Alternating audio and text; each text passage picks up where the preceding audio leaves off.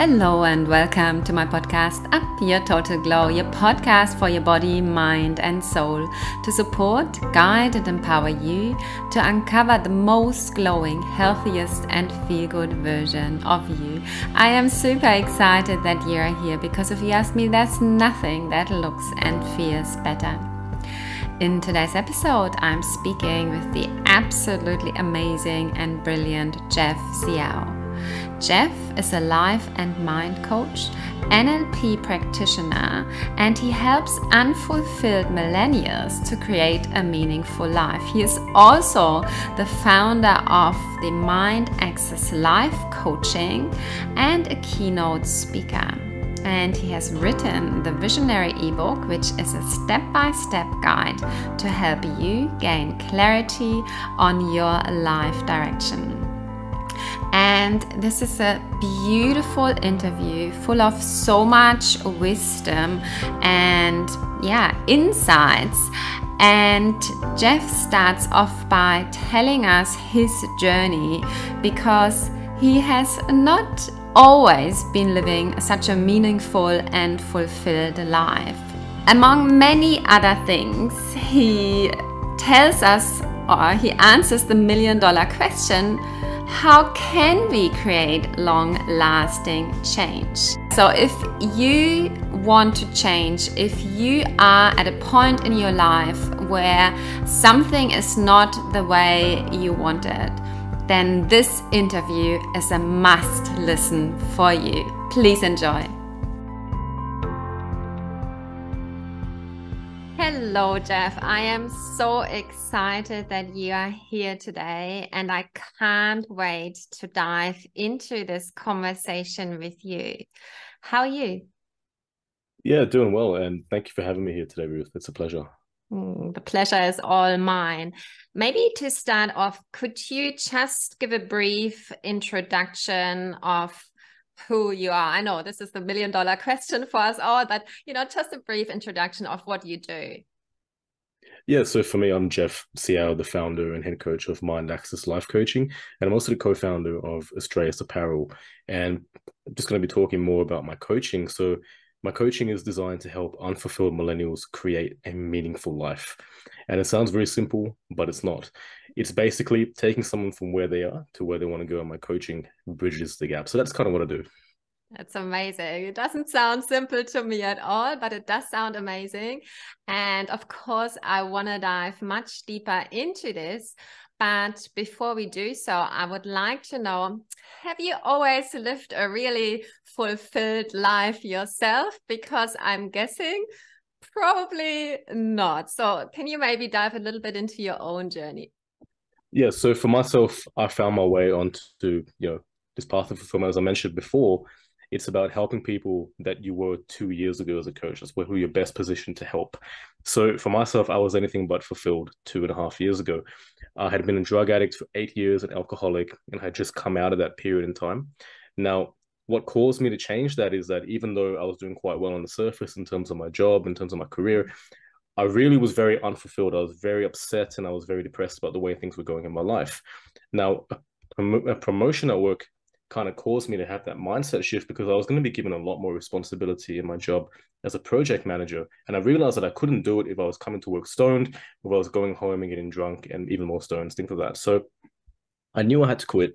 Now, I had bought a book called The 50th Law. And for anyone listening, I recommend this book if you're struggling with drug addiction. It is written by Robert Greene and 50 Cent.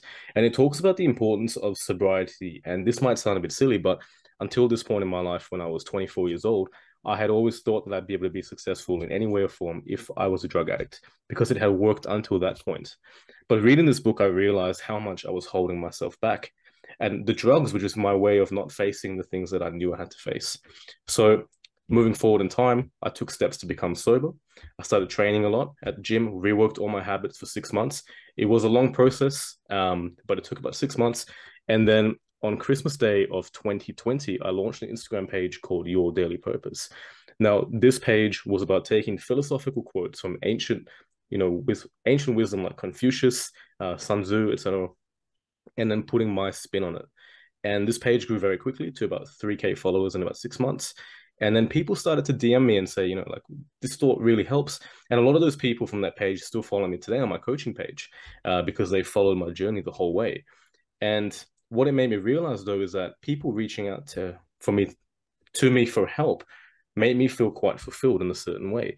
It made me feel as though the work that I was doing in the office and I was getting paid for that was nothing. I'd spent a lot of time working on this passion project, creating content and like writing and stuff like that. And I posted every single day for a long time. And that's what I really cared about. And I began to question, why is that the case? What is fulfillment actually? And fulfillment isn't always just linked to a dollar sign. It's linked more to who we are. And that's what really kickstarted that process. And I'll cap it there because I'm sure we'll go a lot deeper, but that's how I found my way to where I am today. Wow, so beautiful and amazing and absolutely empowering. I love that, you know, first of all, empowered yourself, and then now I'm empowering others through your own journey. I think this is so, so beautiful. Thank you so much for sharing.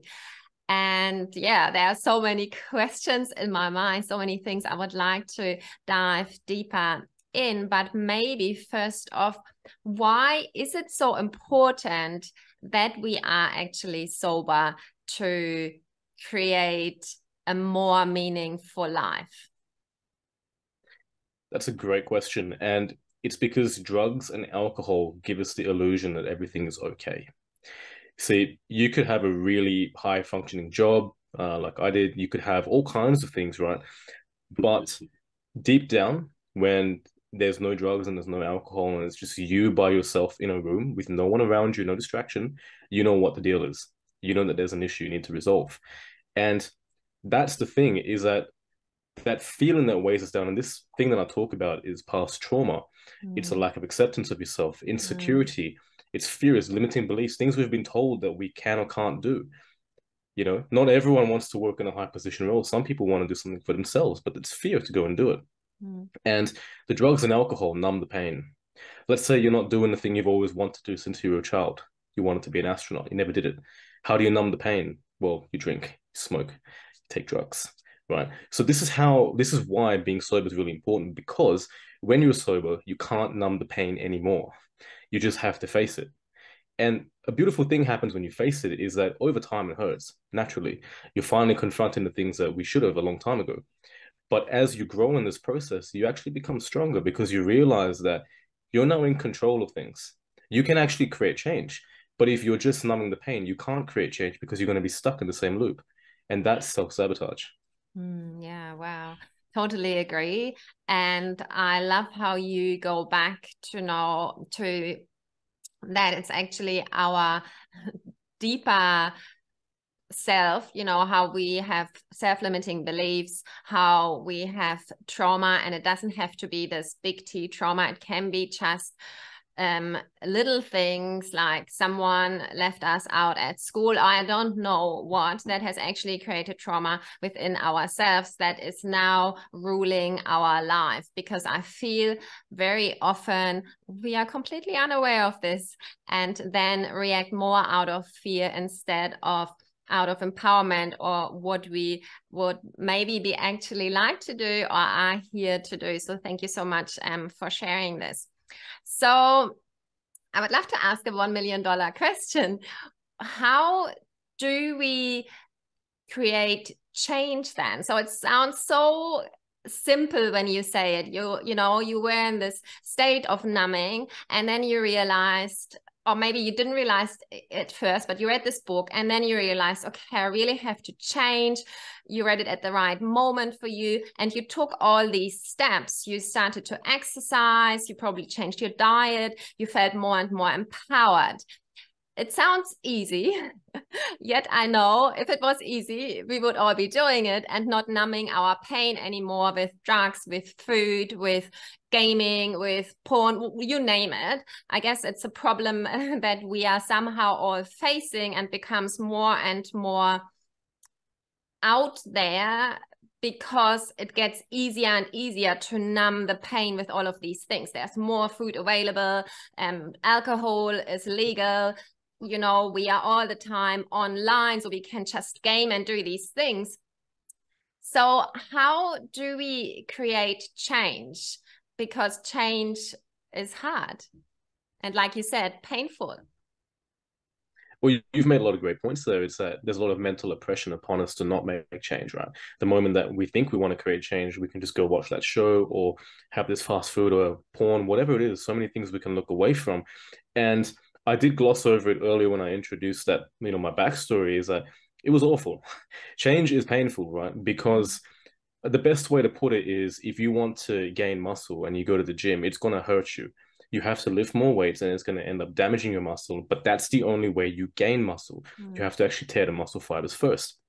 The same goes for our lives.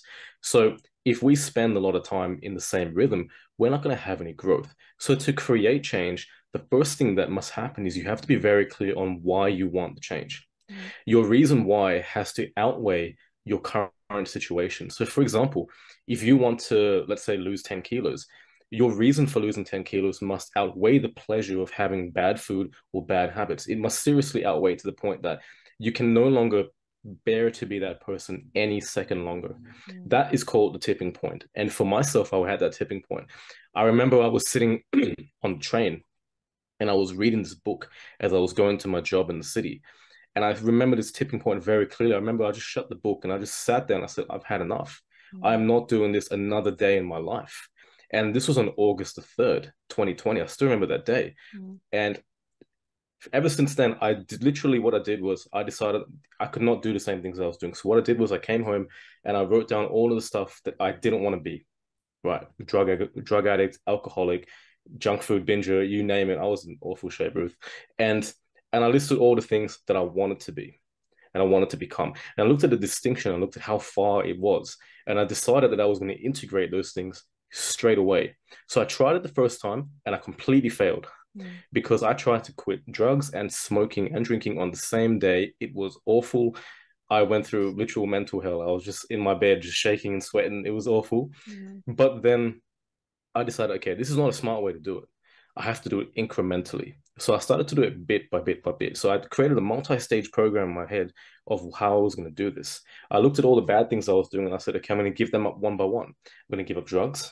Once that's all good, it took me about 2 months to get okay off that. Then I went, okay, I'm going to give up alcohol. It took me a little while and then I said cigarettes. And I went bit by bit by bit. And every time I did a new stage, I got a new earring on my ear. So I have 2 earrings. I have an earring for the things that were my biggest vices, which is drugs, which is a black earring, and silver, which is for smoking. So they're there. So every time I look in the mirror, I always see my accomplishments. Now, I'm not saying anyone has to do this. What I'm saying is that that's how serious I was. So if you want to create change, you have to be ready for pain, but you have to be so serious that you're not going to give up no matter what, because the outcome of what you seek is greater than what you currently have. Beautiful. And thank you so much for being so clear and authentic here, because I personally see or get lots of clients who come to me and say, I want a really quick approach to losing weight, and they don't say it like this, but they mean it. They want a quick fix and they don't really want to have a look at what actually caused them to be where they are now. They are not willing to go through this phase of pain, which you are describing, because it's not nice. It's not beautiful. We probably don't look glamorous or feel glamorous while we're going through it. But like you said, it strengthens us and it's the only way through. I would love to hear a little bit more from a neurological point of view, what actually happens in the brain when we are trying to change or when we are going through that change. Because I know you've got all this knowledge, and I think for me, this is very empowering when we can actually understand this more from a physiological point of view. It would be my pleasure. So in the human brain, especially human brain, we have something called a cerebral cortex. Now, the cerebral cortex is what makes us human. It's the mammalian brain, and it means that it allows for higher order thinking. The cool thing about the cerebral cortex is that it can be reorganized at will. So from a very basic neurological point of view, our brain is just a whole bunch of neurons joined together. Now, they form different structures, but at a very base level, they're neurons. Our lines of information, for example, our memories, our habits, our patterns of behavior, are simply neurons that join together in a certain way based on repetition in the past. Mm. So our brains have something called plasticity. So it's called neuroplasticity. And I'm going to go through it very quickly, but for anyone that's listening that wants to look into it, it's fascinating because your brain is something that you can structure, you can mold it to however you like.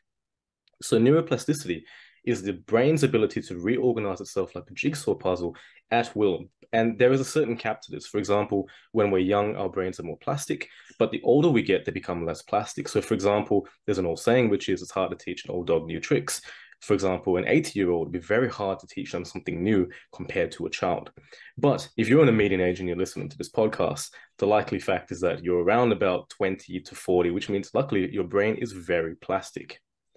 There is much that you can do with it. So when you want to create a new habit, the key is to compound that effect and decide what it is you want to leverage. So let's say you want to quit smoking.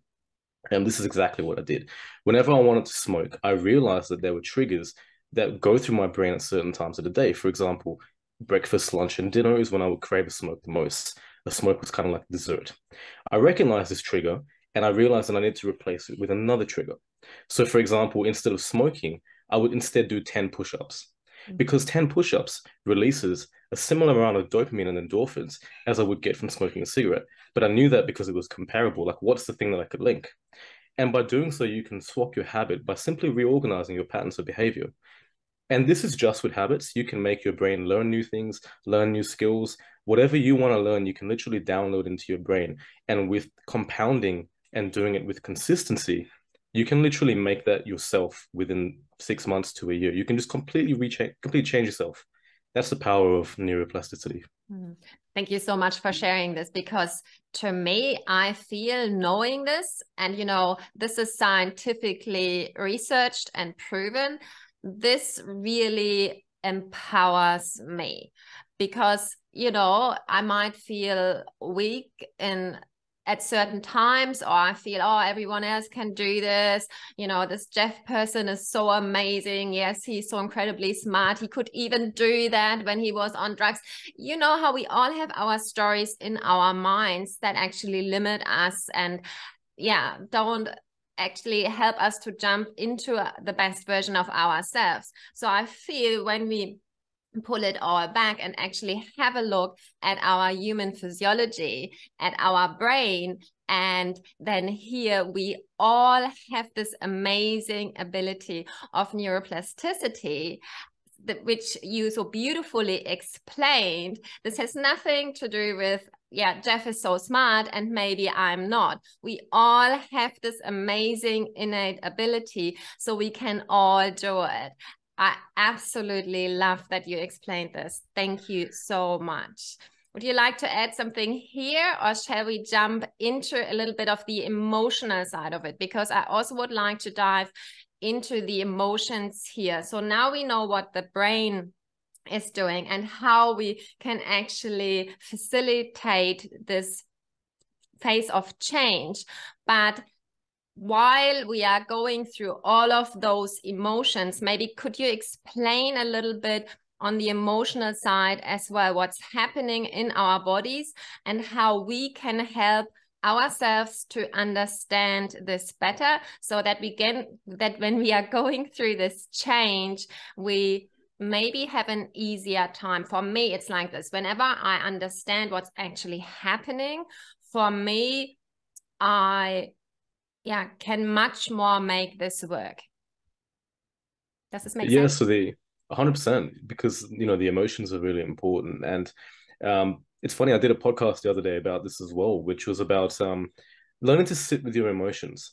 And this is something that I think most of us don't really learn. Like, certainly I was never taught it. I had never even heard of that, because emotions were always deemed as bad.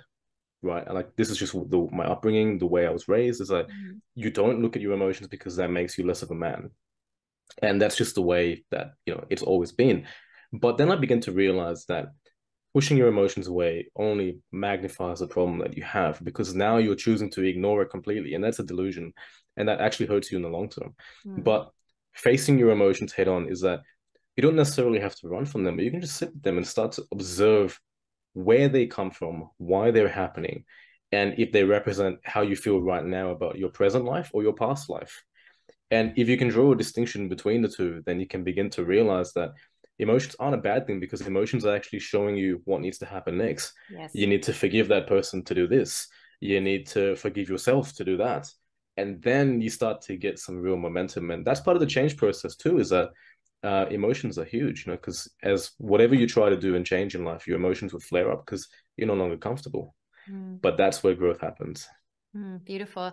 I can very much relate to this, and the way you handled your emotions, I was the same. I was like bottling them all up because I am strong and I can do this, and my emotions really hurt me in the past. I don't want to go there anymore. And yeah, this really doesn't work. I can totally say, no, that's not the way to go. And I love actually how you spoke about emotions more like signposts. They're actually letting you know where you're at and giving you some feedback on, okay, maybe something in your life is actually not the way that's really good for you or creating growth.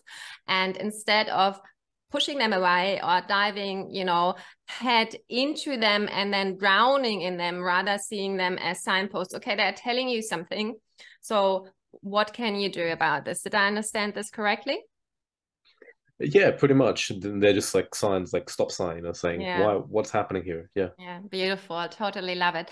So tell us a little bit more about your Mind Access Life Coaching. I totally love the title already. So what are you offering there, and what do your programs look like? Yeah, so what Mind Access Life Coaching offers is something called the Mind Access Method, right? Which is basically 2 coaching programs based on like one deliverable. So you're going to get 3 things. Well, 3 things in that one deliverable. The one deliverable is that you will find some level of fulfillment in your life. The 3 things as a part of that is you create something that you're passionate about and that will give you a sense of purpose. Link it into a goal setting strategy that's literally actionable from years from now to the day. You can do daily actions based on the strategy. And you will also learn to overcome and confront your fears and limiting beliefs so that you can go and achieve that strategy without feeling bogged down. That's the Mind Access Method. And I do that in terms of one-to-one sessions with my clients. Amazing. Totally awesome. I love the sound of that. So if someone is listening to you now and feels like, okay, that sounds all amazing, but I actually feel so lost within all of this. I don't even know my purpose, or what I'm meant to do, or where's my why. Do you have any thoughts on that, or any helpful hacks what someone could do then? Or could they still come to you? I'm pretty sure I know the answer, but yeah, let us know. Well, I'd say come to me if you need, but if you want to action it yourself, what you can do is basically look back into your past and decide the things that you loved before money became an issue for you. For example, money clouds a lot of judgment, because the more we have, the more we want. And that can blur the lines between the things that we actually want from our lives, right? There's always 2 paths for everyone in their head. And I'm sure you know exactly what I'm talking about. It's like there's the path of greed or the path of fulfillment. You have to pick. Now, the only way to decide what will actually give you fulfillment is you must go back into your life and look carefully at the things you love. Most likely, the things that you love are free. There's a huge thing in our society today where even your side hobby, everything has to be monetized, right? I enjoy doing photography in the afternoons. Now I have to monetize it. I enjoy writing poems on the weekend. Now I have to monetize it. That just drags the fun out of it. It takes the fun away from your life, right? But the point is that once you discover the thing that you do for free because you love, that is what you can actually monetize, because that is something that you would put 100% of your heart in and people will pay for it. That is a passion. Now, the purpose isn't designed by what you do. It's first about who you become. As you go along this process of change to achieve your passion and make it a reality, you can't retain the same person that you are today, because there are things that are stopping you from achieving that anyways. So deciphering and getting clear on the person you want to be is really important, because that's the purpose. The purpose is who you want to become. The what you do is merely matched to the level of person you become. Because, for example, you wouldn't put someone that ran the register at McDonald's as a CEO of a Fortune 500 company. They couldn't handle it. The same way for us too. We couldn't handle our passions if we're not first clear on the person we want to be at that point in time. Yeah, beautiful. Absolutely. I feel exactly the same. I'm 100% with you on that too, of course. I would love to jump just a little bit back into how does movement or exercise and nutrition help us to make all these changes happen and to empower us along the way. You said already a little bit, but I would love to dive a little bit deeper in. Yeah, so, nutrition, I think there's an old saying, it's you are what you eat, right? Yeah. And nutrition is a basic level, because if you're not eating the things that you need, I know there's a huge thing in today's society to, cut out all carbs or cut out all sugars or just eat carnivore diet, like the whole fad thing, right? Especially with the whole Liver King, I'm sure you know about it. But these things are unrealistic because they're not providing you the basic building blocks you need to live a healthy life. You need to eat right. So when you have the right foods from, someone skilled like Ruth helping you out, then you'd be able to feel great and actually have the energy to do what you want in life. So that's your basic steps. Is like, what are you actually putting into your body? You're drinking enough water? Are you eating the right foods? Okay, cool. Now you've got that. You've got to make sure your body's actually finely tuned, because think of yourself as a driver. Your brain is a driver. Your body is your car. If your car hasn't been up in service, it's going to break down, right? So exercise, daily exercise. Doesn't matter if you go for a 30-minute walk. Doesn't matter if you train for 3 hours. Doesn't matter what you do something. Get the blood pumping. You're going to feel better. You release endorphins. It's literally a natural antidepressant that's been given to us from nature. I know. You know what I mean? Crazy. Yeah.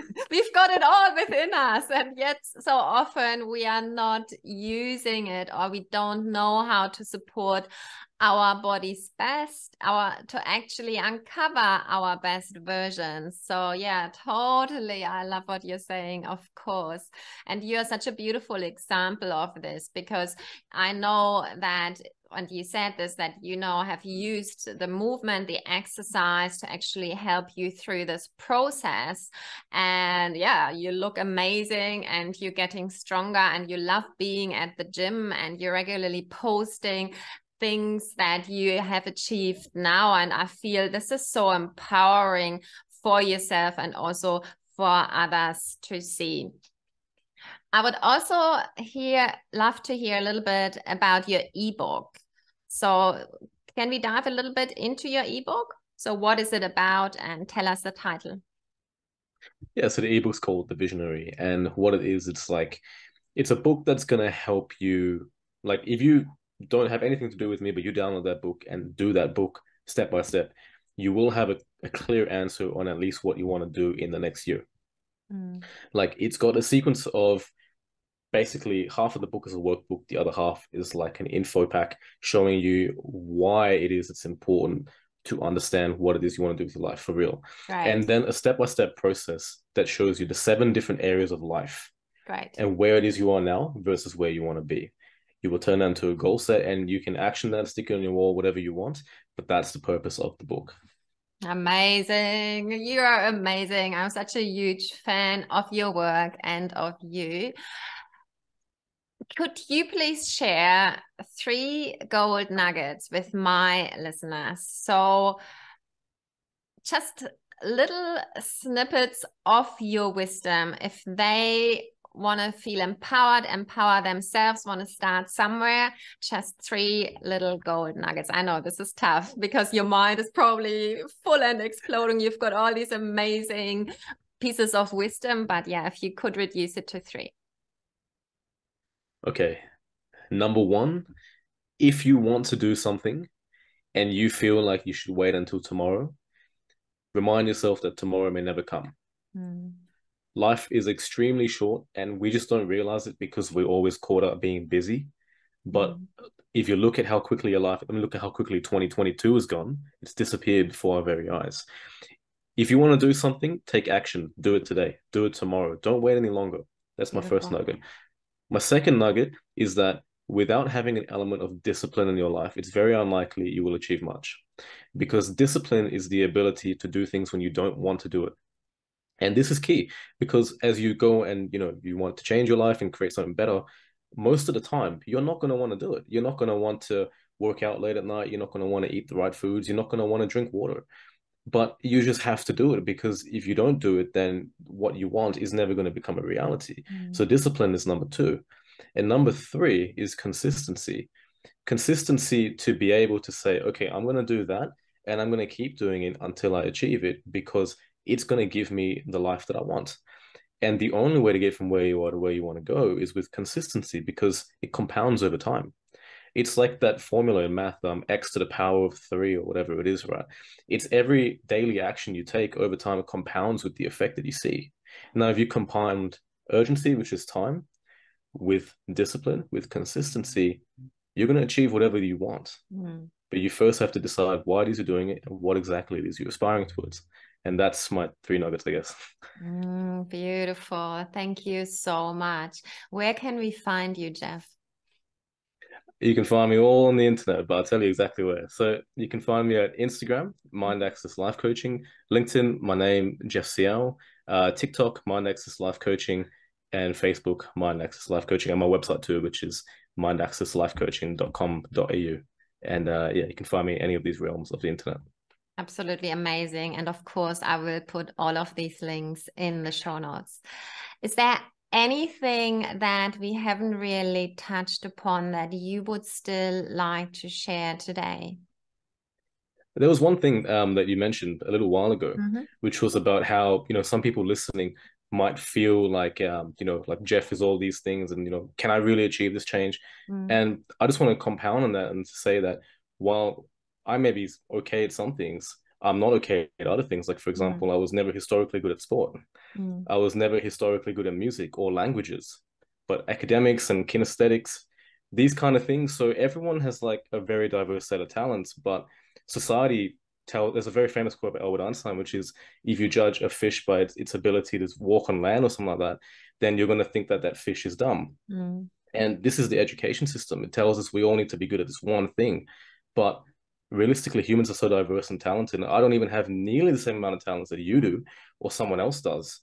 It's just the way I was able to express it was suitable for the system at that time. So I just wanted to come back to that, because for anyone listening, if you want to create change, it's not about what I've done, but about you want to do. It has to be to your strengths. And if you follow that, you will achieve success. Absolutely. So beautiful. And again, so empowering. And I agree fully with this. We are all so very individual and so very different. And we have our unique talents. And yes, we are not all strong in the same thing, which is beautiful, because otherwise it would be really boring and life wouldn't be juicy and fun at all. But thank you so much for pointing this out. Again, I just feel you are so empowering. I love the wisdom that you share. I love your mission in life. And yeah, thank you so much. Was there something else you wanted to add? Yes, thank you for having me. It's been a pleasure. It was absolutely my pleasure, and I feel there's so much more we can talk about. So maybe let's have another conversation. But thank you so much from the bottom of my heart, Geoff, for making our world a healthier, happier place. You are amazing. You are a total rock star, and I'm super grateful for everything that you do. And I absolutely mean that. Thank you. Thank you, Ruth. I appreciate you. If you love and enjoy my podcast, I would be beyond grateful if you could help me on my mission to make our world a healthier, happier place. And you can do so by liking, subscribing to, sharing, and reviewing my podcast, because this will help that others can find my podcast and all this knowledge that is in there and those amazing practitioners too. I know that you were born to live your best life and to feel absolutely amazing in your precious body, in your brilliant mind, and in your boundless soul. So what are you still waiting for? please make sure you do. I believe in you. I'm your biggest cheerleader. Keep glowing. Much love.